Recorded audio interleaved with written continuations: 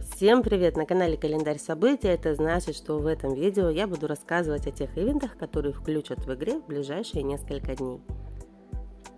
Давайте откроем с вами центр событий. Напоминаю, что это тестовый сервер, и здесь мы можем видеть все ивенты, которые сейчас тестируются либо разрабатываются командой Valor Magic.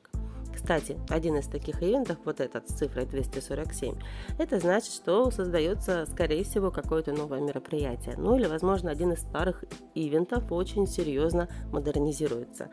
Этот ивент закрыт на этом тестовом сервере. Сделано это для того, чтобы мы с вами не смогли подсмотреть, что же там для нас готовят разработчики.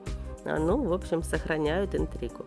Поэтому давайте вернемся к тем ивентам, которые заявлены в расписании для календаря событий. Один из таких ивентов – это джунгли сафари, либо охота, как называют его игроки.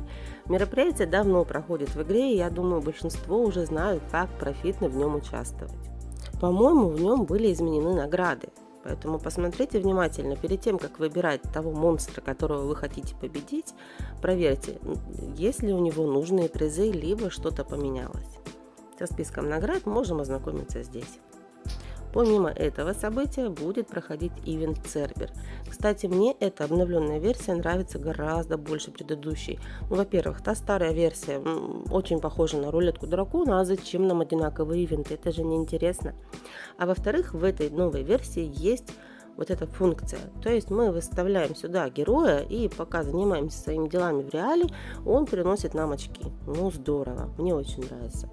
Награды, по-моему, остались те же. Они не очень велики по сравнению с другими событиями, но тоже не лишние.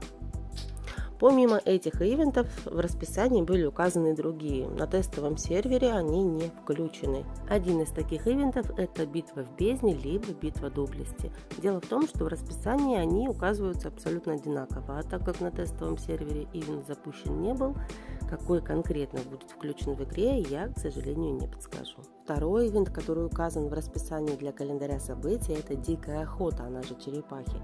Очень часто этот ивент указывают в расписании, но не включают в игре.